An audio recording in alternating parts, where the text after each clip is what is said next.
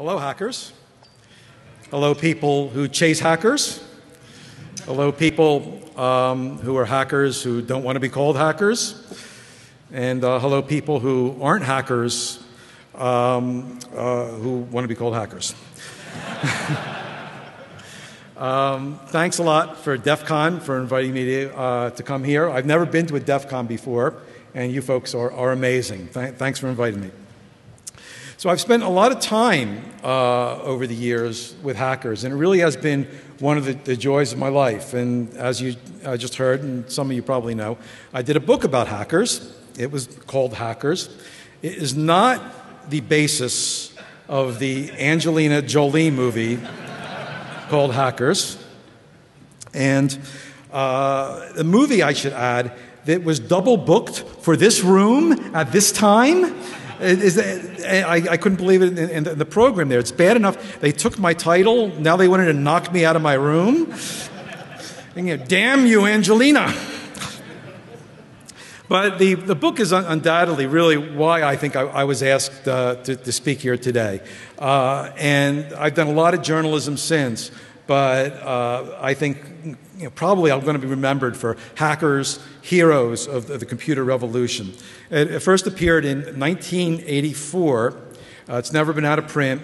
I've yanked it from two publishers, and as I felt they weren't doing enough with it, and currently with O'Reilly Media, and I moved it to O'Reilly because O'Reilly really loves hackers, and that's a long time ago, 1984, 27 years. Are there any people in the room? How many in the room weren't born in 1984? So that's not only a long time in computer time, that's like a lifetime in real life there. Now, the stuff we know today, the stuff we take for granted, was really unimaginable back then in 1984. And it's really amazing that you look back and you find that you couldn't be optimistic enough about what's happened in technology. And you look even at science fiction writers whose job it was to go wild and doing futuristic scenarios and dystopias. And they sort of underestimate how amazing things are now. I mean, who could have anticipated DEFCON, right? So I thought what I'd do tonight is kind of look back a little and take a look at what's happened before, and in the light of saying how hackers themselves have changed what we do there. Because I really feel that in a very important way, we owe it all to hackers. We owe a lot of the big changes that came because of the hackers. Without hackers, we wouldn't be so advanced. And we wouldn't be so productive, and life would certainly be a lot less interesting. But I'm getting a little ahead of myself. So let me tell you, especially those of you who are familiar with the book, but may not be familiar with the story behind it, how I came to write about hackers. So again, we're going to go back in time here. Like Ronald Reagan was in the White House, and a lot of us are trying to figure out what happened to Luke Skywalker, the end of The Empire Strikes Back. And, it's like a long time ago. And I was a freelance writer back then. And as an English major, what else do you do? But I wasn't writing at all about science and technology. I never even took a science course in college. I was writing about the usual stuff like murders and sports and music.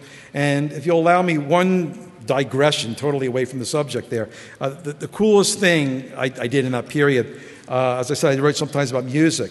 And I was writing an article for the Philadelphia Inquirer Sunday magazine about reggae music. And a guy in my food co-op insisted that he could get me an interview with Bob Marley. And miraculously, it happened. He got me an interview with Bob Marley. And I asked Bob Marley, I said, Bob, how can I explain to the readers of the Philadelphia Inquirer Sunday magazine what reggae is? And he, paused a little, and then he raised his hand and he said, you know that quiet that happens before the hurricane is coming? That's reggae. Oh, pretty cool. Yeah. Well, back to the hacking. All that stuff changed. My whole course of my career changed in 1981, 30 years ago, when I got an assignment from Rolling Stone magazine to write about computer hackers. And I didn't really know what a computer hacker was. And as a matter of fact, I'd never even touched the computer. It was possible back then to reach adulthood without touching a computer. Now you can't reach age 2 without touching a computer, but that's the way things were back then. So I tried to look up what a hacker was, and it was kind of difficult. There wasn't much about it. But I think if there were a dictionary definition back then of what a hacker was, it would be this. Hacker. Antisocial nerd, by and large a loser, who's addicted to computers. Maybe dangerous, but mostly a booger-stained curiosity. Okay, I thought I could write that story. So I did more research. And one of the things I found was an article in a magazine called Psychology Today. It was called The Hacker Papers. It was a cover story. It was written by a guy named Philip Zimbardo. He was a Stanford professor who was writing about his students. And he thought that hacking was an unhealthy abyss that the unsuspecting students would get sucked into. And this is literally what he said. He said, fascination with the computer becomes an addiction. And as with most addictions, the substance that gets abused is human relationships. Well, that impression, pretty negative one, was seconded in a little more extensive treatment of hackers I saw, still not too much, in a book by a former MIT professor called Joseph Weizenbaum. Now, Weizenbaum is best known for this program called ELIZA, which is a faux artificial intelligence program that sort of emulated a therapist, and you would talk to it. Amazing number of people were fooled. But he also wrote a book called Computer Power and Human Reason, and he had a passage that actually became quite notorious at MIT about hackers, and it was not very flattering. Let me read you this passage there. Bright young men of disheveled appearance, often with sunken, glowing eyes, can be seen seated at computer consoles, their arms tensed and waiting to fire their fingers, already poised to strike at the buttons and keys on which their attention seems to be riveted as a gambler's on the rolling dice. When not so transfixed, they often sit at tables strewn with computer printouts, over which they pore like possessed students of a Kabbalistic text. They work until they nearly drop, 20, 30 hours at a time. Their food, if they arrange it, is brought to them. Coffee, Coke, sandwiches. If possible, they sleep on cots near the printouts. Their rumpled clothes, their unwashed and unshaven faces, and their uncombed hair all testify to the fact that they are oblivious to their bodies and to the world in which they move. These are computer bums, compulsive programmers. Well, this is straight out of Dostoevsky, right? You couldn't imagine a more gloomy and depressing bunch of people. I mean, Angelina Jolie shouldn't portray one of these people. She should adopt one of them. So I figured, cool, I'll go to Stanford and I'll write this story. But before I went, I talked to a colleague at Rolling Stone, and he gave me a list of some other people to talk to, people in the burgeoning personal computer industry and some of the wizards I might not have known about. So I had this list in hand when I flew out to California. And let me tell you, what I saw in California when I first researched this totally blew out the stereotype I had. Within 4 hours after getting off the plane, I was sitting in a hot tub with this guy named Jim Warren, who ran these things called the computer fairs, sort of, like a wild celebration of PCs. And in the tub with me and him were these two deadheads who lived in his property, who were editing this magazine for him about data communications and sideband. And they were like just going on and on and on about the transformative nature of the personal computer. And since I had been brought up in the 60s, this revolutionary stuff really clicked with me, and I thought, wow, this is pretty interesting. And that set the tone for the entire visit. And the people I met were not at all like was described by Weizenbaum or Zimbardo. These were people who were not depressed. Well, maybe a couple of them were sort of depressed. But by and large, they were like adventurers. They were like thrilled about exploring with computer and sharing what they knew about it. And they were talking about how they were empowered by programming. And what's more, by pushing the envelope on computers, which were just then beginning to find their way on a desktop, they were onto something that was going to change the lives of all of us. And I really began to perceive this in talking to them. They were way ahead of the game, and I wanted to learn much more about this. And in fact, after my article came out, that's what I did. I decided to write more and more about the field.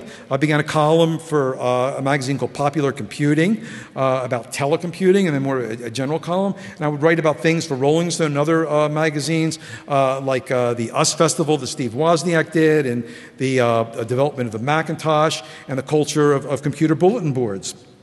I also got a computer for myself. I got an Apple II computer that I use for all my work and for games and for other stuff. And I had my girlfriend, who's now my wife, also get one of those computers. And a couple months after we got the computer, this is really bizarre.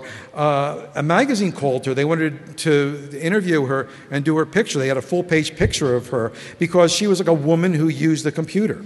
All she used it for was word processing, right? It's like now you think like women who use pencils, right? But that's the way things were. This was like really something new. So around that time, a publisher asked me if I wanted to do a book about hackers. They saw my article in Rolling Stone. And I wanted to do a book at the time. And at the time, actually, this is actually true. I was circulating a proposal to do a book about cheesy nightclub singers. But it wasn't finding much of a welcome. So I said, okay, I'll do this hackers thing. And I signed up with Doubleday.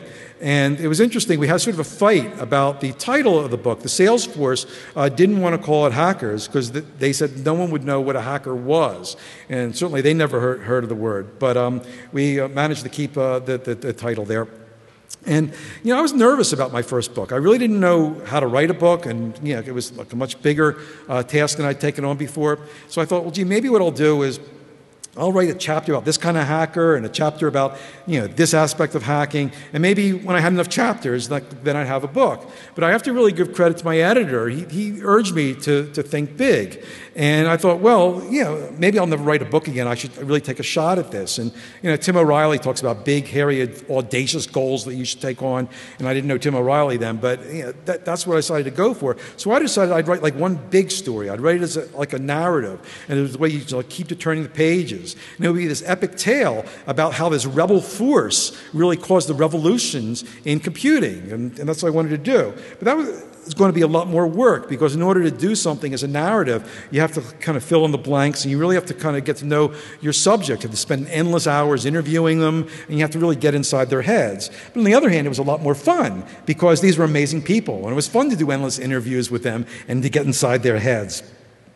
So I got my book contract in mid-1982. I started working on it, and I thought the outline in my head was, okay, there's going to be two parts to this story. The first part I decided was going to be about this group called the Homebrew Computer Club.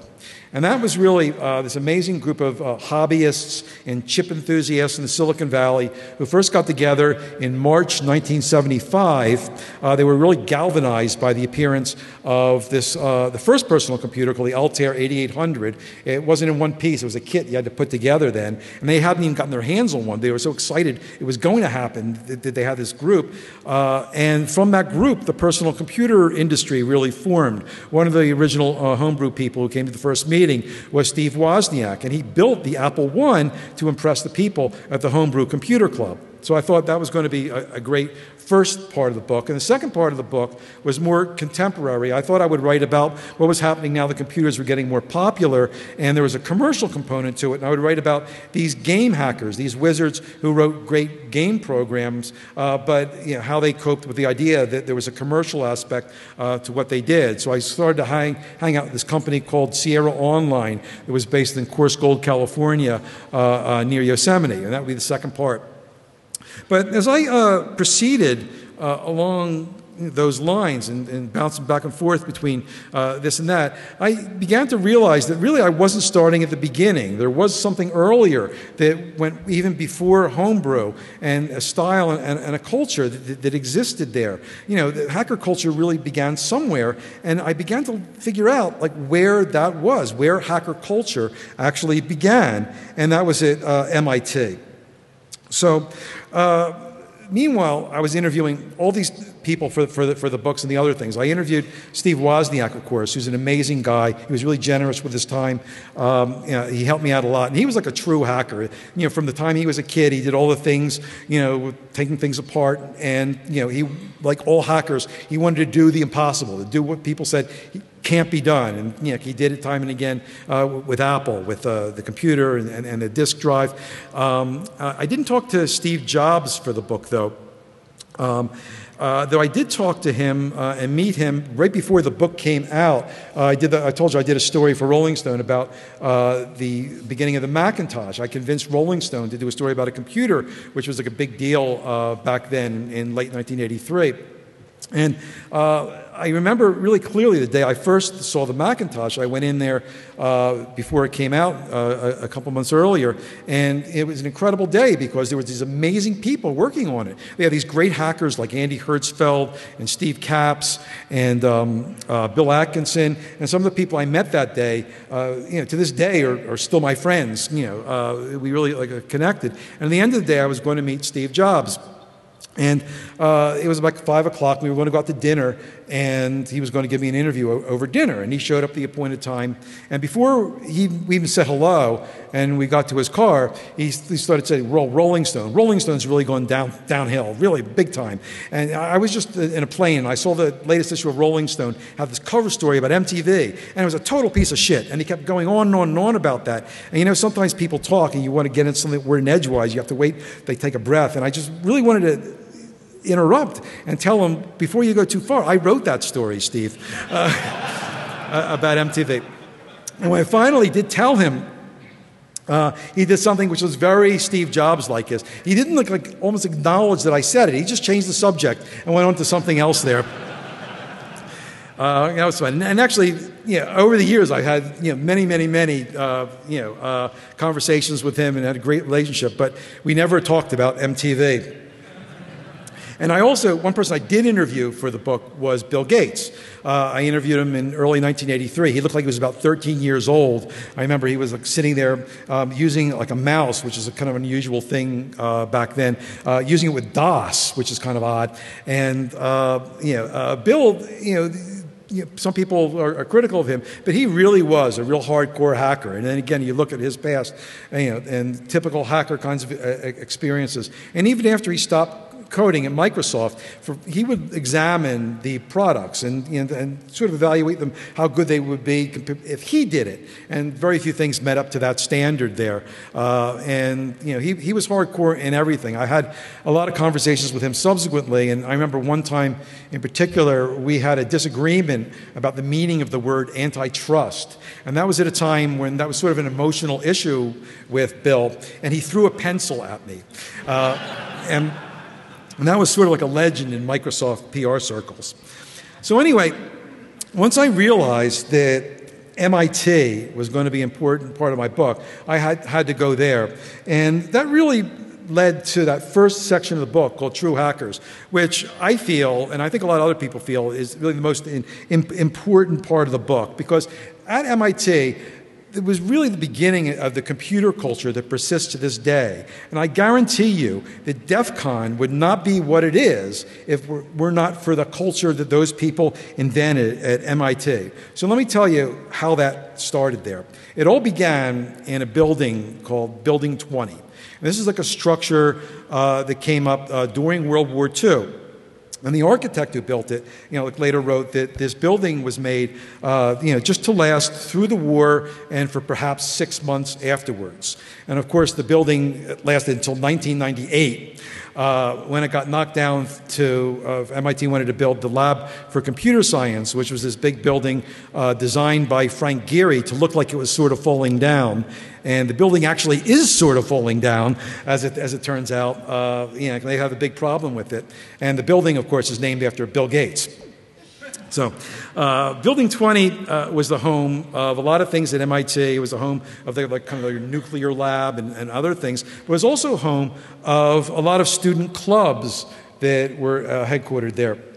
So one of these clubs was called the Tech Model Railroad Club. The members called it TMRC, is the way they pronounce the acronym there.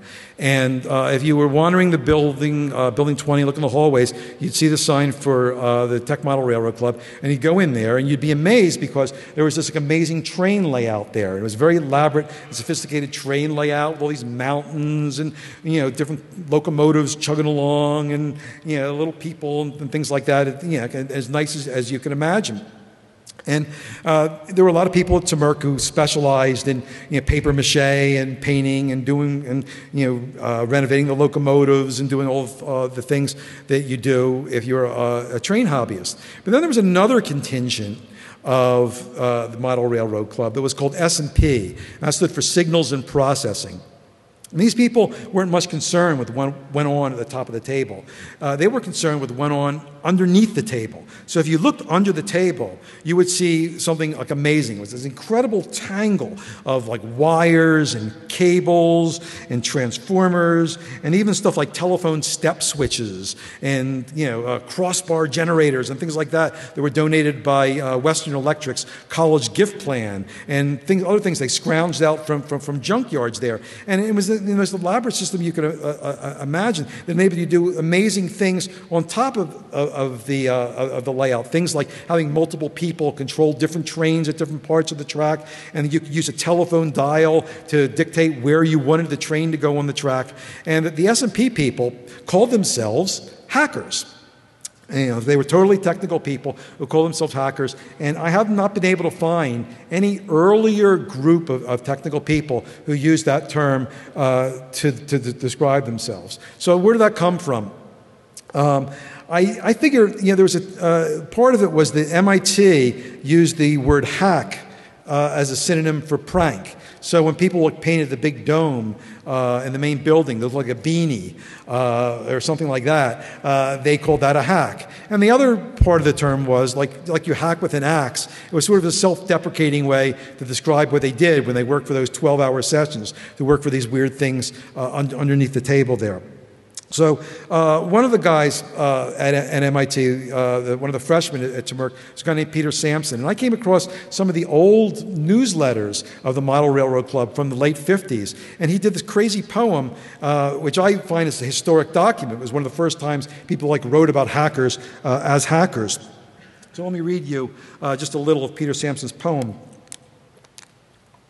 after I hydrate. It goes, hacking even as an ignorant freshman acts who has never lost occupancy and has dropped out, hacking the M boards, for under its locks are the switches, and under its control the advance around the layout. Hacking the grungy, herring, sprawling hacks of youth, uncabled frying diodes, proud to be switch thrower, fuse tester, maker of routes, player with railroads, and advanced chopper to the system. Sort of Walt Whitman-esque in this scope there. So in the spring of 1959, MIT offered the first undergraduate class about computer programming ever, and the teacher was a guy named John McCarthy, who later became a legend in artificial intelligence. And the hackers, the Temurk hackers, of course, were all in this class. They all wanted to take it there. But they were kind of disappointed because the computer that was accessible to them was this big IBM 704, which was, like most computers at the time, accessible only by these punch cards that you would have to hand to the priesthood that, watch the computer there. So they couldn't get direct access to the computer, and that just wouldn't do. But a few months later, Lincoln Labs, which was a part of MIT, sort of run by the defense agencies, donated this computer to MIT, and this was an interactive computer. It was $1 million thing called the TX0, and they asked the hackers from Temurk to write some of the system software, some of the debuggers and compilers, and of course they said yes, and this really transformed them because they could work interactively and they can do all kinds of things to it, and they could have extended access to the computer there. So besides the debuggers and compilers, they did the kinds of things that you couldn't do on the computer. As I said before, like Steve Wozniak, and really like any hackers, that people love to do the impossible. So they did stuff on the computer that you couldn't do, or other people said you shouldn't do. For instance, one thing they did was they decided to use the computer to process text. And they made this program called Expensive Typewriter, and that was really the first word processor. And another hacker decided to do his math problems on the computer. Not like heavy crunching programs, but the kinds of stuff he did in his classwork. And it was sort of a precursor to the first spreadsheet. And he handed in his homework to the teacher. He printed it out, and the teacher gave him a 0 because he said, "This can't be done on a computer. It must be wrong."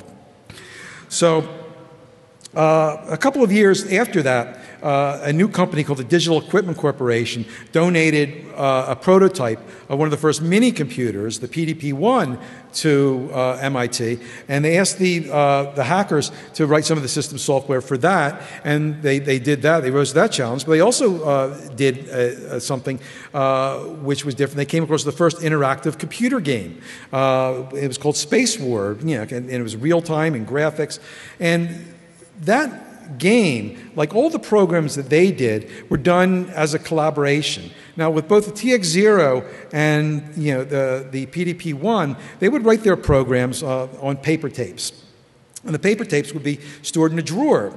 And anyone could go into the drawer and get the tape and run the program and look at how the code was written and then improve the program and then cut a new tape, and that tape would be the new program there. There was no idea of intellectual property or who owned it. The whole idea was to share all the information, because from the moment that TX0 really got there, their goal was to learn as much as they could about it and share that information with each other. That was the highest value that they had. So that really formed the idea that information really should be free and should be shared with each other there. Now, spending time with those hackers, I came to realize, the hackers at MIT, I came to realize they had a lot in common with the other hackers I had talked about in the other sections of the book, with the sections of the Homebrew Computing Club, and even the hackers who were working like for a living, working for Sierra Online. A hacker is a hacker is a hacker, and I realized that hackers have this shared set of values that was pretty consistent, no matter who they were, how old they were. So I came to call that the hacker ethic, and I put that in the book, and it had a number of principles to it. But really, the most important one was the one I just referred to: is that information should be free.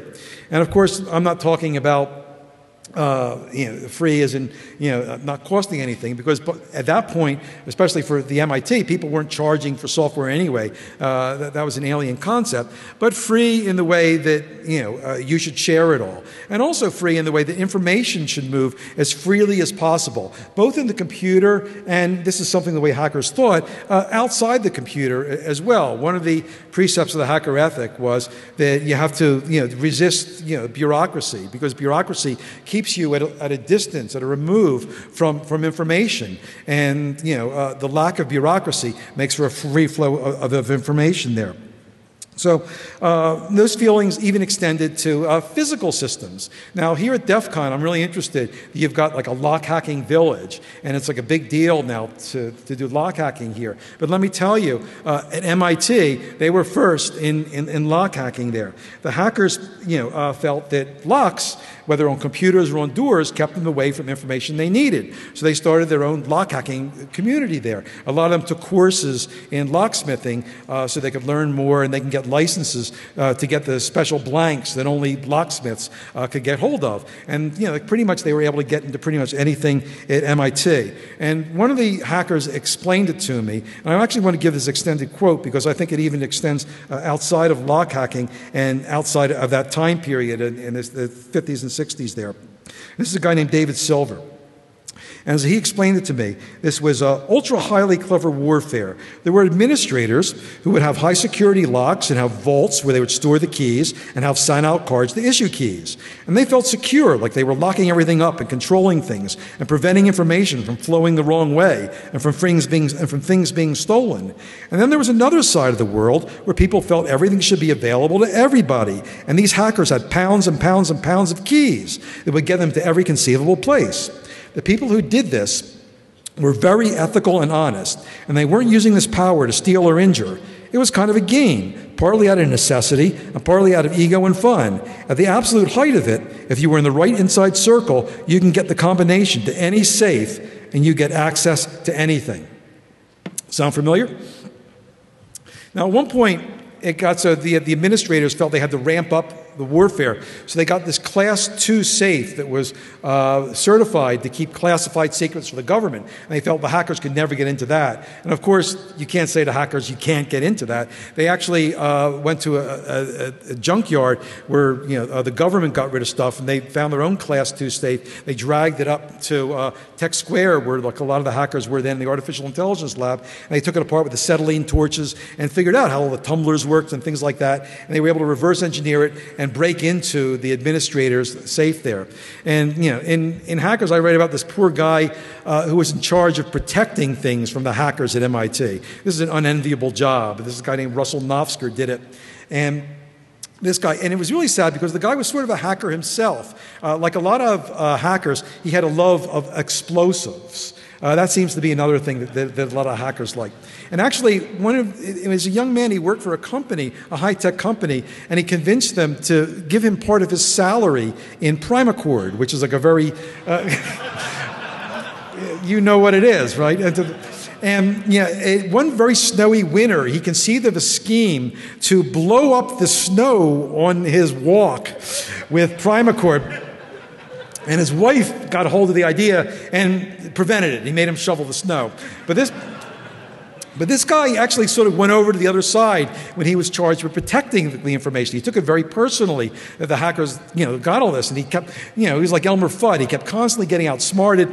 And finally, he sat down and he declared a truce. He said, you know what, I give up. I'm standing down. But please, let's do it this way. So sort of like, don't ask, don't tell. I'll let you go where you want, but be righteous about it. Don't cause trouble where you go, and don't talk about it to people. If you happen to go climb up on the ceiling and drop into a locked room from the ceiling, just look around and don't cause problem, and then lock up and clean up after yourself, and don't let people know that you were there. It's important to create the illusion of security, and that's all we need there. So don't you think a lot of companies today sort of use the illusion approach to security there? That's another story there. So, of course, it was a given that those hackers were honorable. Yeah, sometimes when they got on a computer and they were unauthorized to do it, sometimes the computer would crash. But they didn't necessarily mean for the computer to crash. And sometimes when they borrowed tools, the tools would get broken, but they didn't mean to have broken. It was, sometimes those things happened, but generally, they were righteous, like they were ethical. And I have to say that amazingly, a lot of that ethical standard still persists to this day. One of the people I spoke to for hackers, it was he's in the last chapter of the book, was a guy who actually was virtually living in Tech Square, one of the MIT buildings at the time. And I was the first reporter to ever talk to this guy, and he told me this amazing story about his time at the MIT AI lab, and his goals and his visions. And this guy was like Richard Stallman, who you all know, of course, as the founder and conscience of the open source movement there. And I find it amazing that Stallman's teachings, as it were, have gone so wide and touched so many people there. And to me, that's a sign of really, how lasting and resilient the hacker ethic really, really was. Now, I can't overestimate the importance of the hacker ethic and the values of hackers to computers. We owe it all to the hackers. And I talked about, in things like word processing and other things, but also the nature of the PC from homebrew and from other things. Unlike those mainframes, the IBM 704, personal computers are built on a more open kind of system there. And again, Homebrew Club, it was those hackers. And when IBM decided to do their PC, they adopted the hackerish method to do it there. And then when the internet got developed, those were people who did their work in hacker hotbeds. Those are people who totally signed on to the free flow of information. And that was the design principle of the internet. And that's what we have here. And I don't think the internet would have been anywhere near as successful had it not been developed on hacker principle. We owe it all to the hackers. Now let me talk just a bit about what's happened to the word hacker, because I get comments on that a lot. Now, when I wrote Hackers, the term was sort of moving and vacillating between that, sort of like sick addict view that it had when it started, into the more classic view of the hackers I talked to, the true hackers, that implied, like wizardry and, cleverness and, doing the impossible and, technical wizardry, things like that. But a few years after I wrote the book, there were a lot of well-publicized cases where people, a lot of times kids, would break into computer systems. There was one in Minnesota which, particularly got a lot of attention. And the press glommed onto the word hacker and used it so much that a lot of people who encountered the word for the first time in that thought hacking was totally synonymous with that kind of activity. And the older hackers really got bent out of shape by that. There was this thing called the Hacker Conference that first started actually after my book, when Stuart Brand gathered a lot of people together and the whole Earth people to join the generations of hackers. Well, this happened every year, and people, they were outraged at this. And one year the CBS News came and they did a report, and they made these people look to the viewers like they were the kids who broke into the computers, and they didn't do that stuff, and they were very offended there, and they wanted to write letters and somehow get the language police on there and roll back what happened there. And it was futile and I guess almost silly to think that you could do that, because language takes its own course, and it turns out it's kind of useful to describe activities in that way there. And I think really what's happened there to the word hacker is I look at it as a tree with a lot of branches. And on one hand, there's this branch with the classic sense of the definition, which exists. And then there's these other branches with, like the definition that implied, sort of like a darker side and, darker and maybe even more dark. And there's certainly one branch which goes for, malicious stuff and cyber warfare and people who work for Rupert Murdoch and, things like that. And then there's, sort of like the Bob Dylan branch. And I named that after, the 1966 song, Absolutely Sweet Marie, where Bob Dylan said, to live outside the law, you must be honest, right? And that's, maybe that's the DEFCON branch, because, like a lot of people here, I don't want to speak for you, but it seemed to be on that number there, like, where, like maybe the letter of law isn't so important as doing the right thing and being ethical there. So for the 25th anniversary of the book, I did that revision for O'Reilly, and I went back to some of the people who I interviewed originally, like Bill Gates and Richard Stallman. He's no less unique than he was before. He wore, unlike the first time, he wore this big gown, and he had this, kind of a crazy suit, because he's now this apostle of hacking. That was interesting. But I also talked to some people who I probably would have talked to if I were doing the book now. And there were people like Mark Zuckerberg, who is the founder of Facebook. And I was really interested to find that he loved and embraced the word hacker. And he told me that he wants Facebook to be a great hacker company. And he was like returning to that original branch, the branch of wizardry and, like being really clever and really dedicated and finding great solutions there.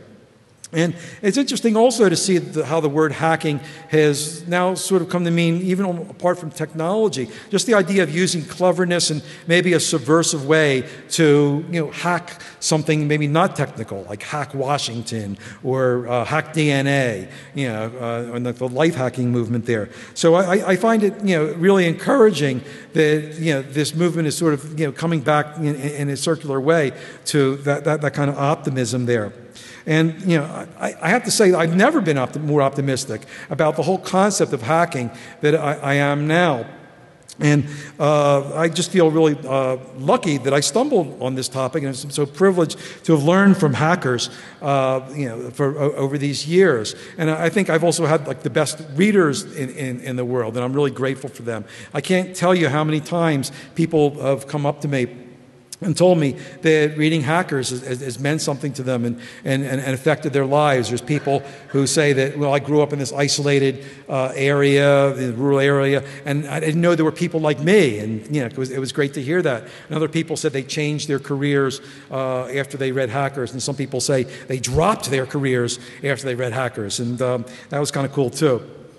And a lot of people ask me, well, how come you don't write a sequel to Hackers? And I answer, I think, well, I think I've been doing nothing but writing sequels to Hackers since it happened. If you look at the books I've written since, you know, almost all of them deal in some way with hackers and the stuff hackers do. When I wrote about how, like, the bottom-up biological processes, you know, applied to computers, led to artificial life. The people I talked to, you know, in large part, were hackers there. And of course, I wrote a book called Crypto, and you know, the people behind that revolution in cryptography and public key cryptography, you know, were from that same building, Tech Square at MIT, you know, who developed public key and really took on the NSA to establish that. On Sunday, as a matter of fact, Whit Diffie, who is one of the subjects of my book, is speaking here at DEFCON, and I strongly urge you go and see him. He's really an amazing person there. And of course, I wrote a book about the Macintosh. I mentioned before about how the Mac hackers had such an impact on computers and the way we do computing. And my most recent book was about Google, which of course is a hacker haven. And it has you know, a reverence built into the business plan. Now, I have to admit, though, back when I wrote the book, when I published the book, I was somewhat pessimistic about the future of hacking. I was sort of worried that commercialism would have its effect on hacking, and I thought that because computers becoming so popular, maybe the passion of hacking might be watered down somewhat. But I'm so happy to say that I'm proved wrong. It was the exact opposite. The idea that the principles of hacking were built into the computers and into the internet put the virus of hacking out into the public at large. And hacking really changed everything, I think, for the better. We owe it all to hackers. Thank you very much.